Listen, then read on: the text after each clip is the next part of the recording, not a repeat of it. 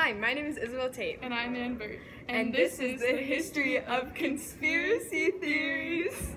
To discuss the history of conspiracy theories we see in our world today, we can start by talking about the fake news we see in local and national news channels. In the recent election, fake news targeting certain parties was seen almost every day. For example, stories such as ISIS supporting Hillary Clinton and the Pope endorsing Donald Trump spread widely across the media. People didn't know what to believe, but even before broadcasted news and technology, fake information was still widely supported. Throughout time, people have been questioning the government and other things they don't understand, and try to justify these things through conspiracy theories. They express concerns and address important issues. Society feels the need to find reasoning for certain situations they are not in control of. We are scared when we don't know the whole story. Though not all conspiracy theories may be true, a lot of them have a lot of thought put into them and seem to make a lot of sense. But who writes these theories? Wow, is it time for the open letter? I think so. An open letter to Nostradamus. Isabelle, take it away. Dear Nostradamus, in the centuries since your death, people have credited you with accurately predicting pivotal events in history, from the French Revolution to the rise of Adolf Hitler to the terrorist attacks of September 11, 2001. According to you, the world is destined to end in the year 3797. How did you know it was going to happen in the future? Did you know? Sincerely, Isabelle Tate and Burt. Although it seems strange that one person could predict these events, historians think he was describing events of his time, and because these predictions are so vague, they are easily applicable to major events. Another well-known seer is Baba Vanga, who is a blind woman who is believed to have predicted a lot of events. She is known for her prediction that the 44th President of the United States of America would be black, and she is said to warn people of the 9/11 terrorist attack on the U.S. She has a lot of predictions for the future, including years and countries.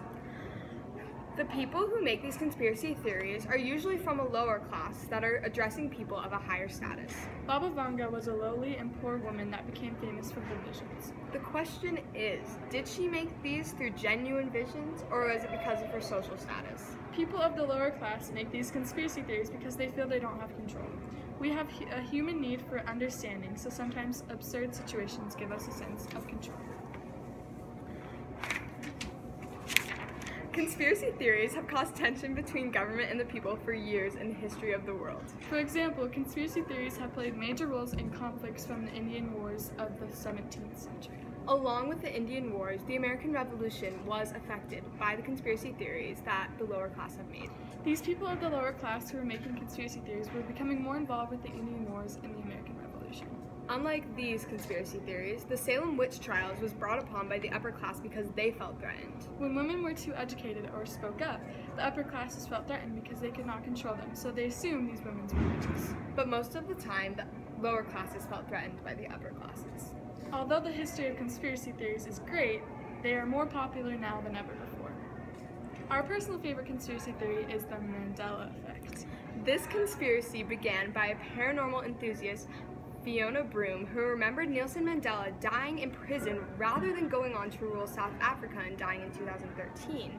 Fiona Broome was joined by many other people who remembered the exact same thing. The Mandela effect is when someone has a clear personal memory of something that actually never happened, and many other people remember the exact same event with the exact same details. We're going to show you a series of pictures that many people have claimed to be an example of the Mandela effect.